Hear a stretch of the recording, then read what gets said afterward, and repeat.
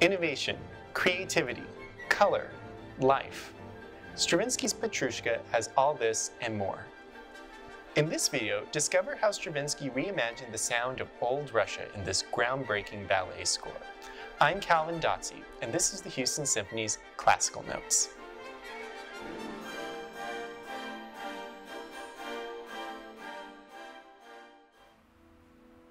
In 1910, an unknown Russian composer became an overnight celebrity in Paris. His name was Igor Stravinsky.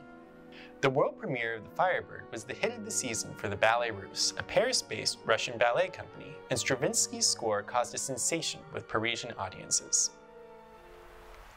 After this first big success, the 28-year-old composer summered in Switzerland with his young family. By August, he had begun to compose a piece for piano and orchestra about one of the puppet characters from the Russian fairgrounds of his youth, Petrushka. Sergei Diaghilev, the impresario who had commissioned Stravinsky to write The Firebird, insisted that he expand Petrushka into another ballet. It would become their next big success in Paris the following season. The ballet is set at St. Petersburg's Shrovetide Fair, the Russian version of Carnival. It takes place in the 1830s at Admiralty Square, a park near the Winter Palace. Throughout the ballet, the fair almost acts as a character itself, and Stravinsky conjures its atmosphere with daring and imaginative music. Many of Stravinsky's musical techniques have parallels in the visual artworks of his contemporaries. Consider collage, for instance. Literally French for gluing, the term collage was coined by artists like Picasso and Braque in the years just before the premiere of Petrushka. In the score for his ballet, Stravinsky seems to find a musical equivalent for collage by using found melodic material. Indeed, few of the tunes in Petrushka are actually by Stravinsky. At least 15 musical quotations have been identified in the score, mainly drawn from Russian folk songs and popular music one might have heard on the streets of St. Petersburg. Stravinsky cuts up melodies and rearranges them in brilliant ways, much as a visual artist might cut up and rearrange found images in a collage. The opening melodic fragments are actual street vendor cries one might have heard at a Russian marketplace.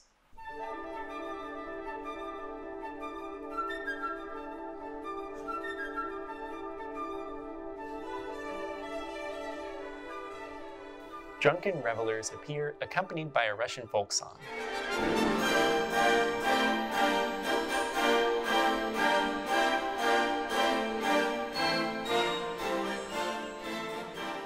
A dancer appears accompanied by an organ grinder playing another Russian folk song.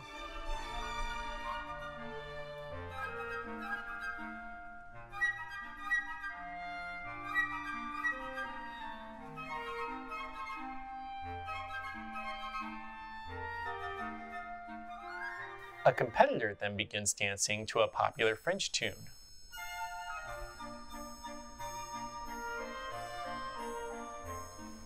Just as at an actual fair, the different melodies clash as the street performers compete for the crowd's attention.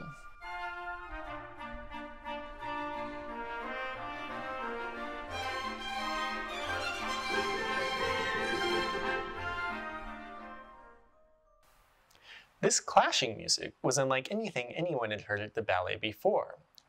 But this collage technique is not the only way that Stravinsky transforms his found musical objects.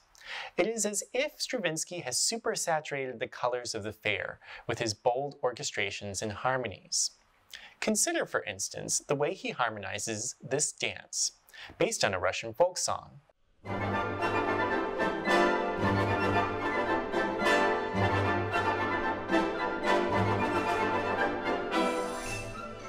Here's the melody by itself.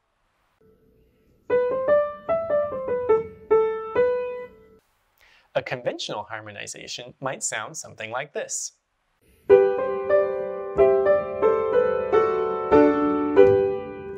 But Stravinsky harmonizes it like this.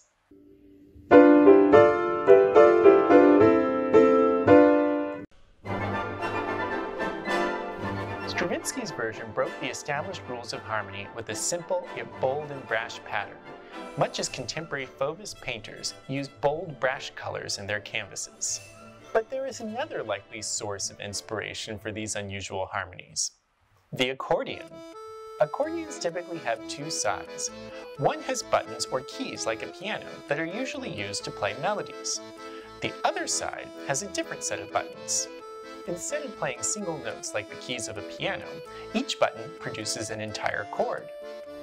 Although skilled accordion players use these buttons to create conventional sounding harmonies, it would be easy for an untutored folk musician to create harmonies similar to the ones Stravinsky uses, especially if they were playing on the kind of simple accordions typically used for folk music, instruments that only have notes that correspond to the white keys on a piano.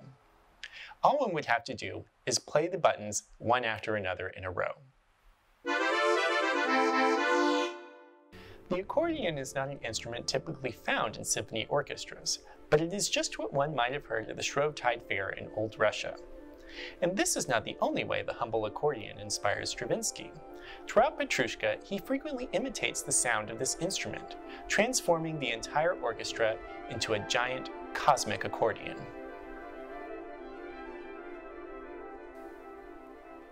The sound of this folk instrument forms the backdrop to a colorful cast of characters. Wet nurses, represented by young women in traditional Russian dress.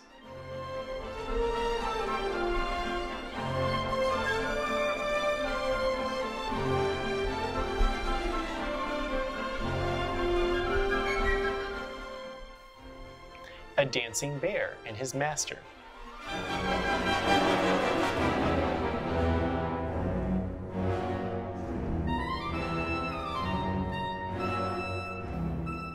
Accompanied by two women, a merchant recklessly throws banknotes at the crowd.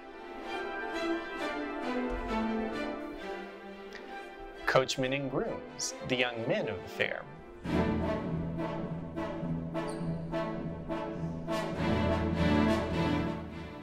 The nurses and the coachmen then dance together.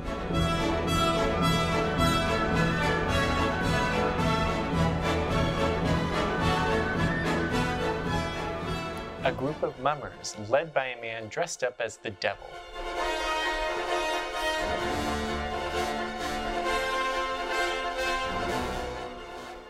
And the dancing crowd.